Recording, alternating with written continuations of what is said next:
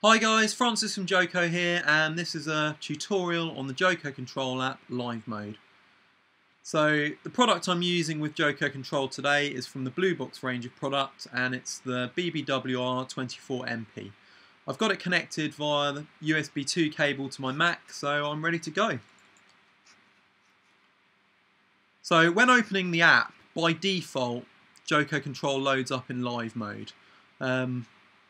I can also select it over here.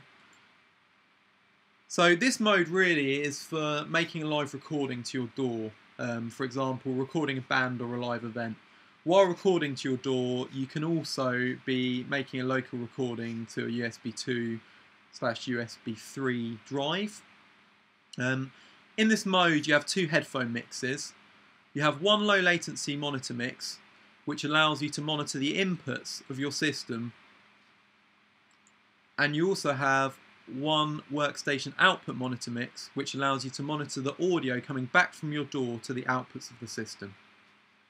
In each mix, you can solo, mute, PFL, pan, and adjust the volume on all of the channels.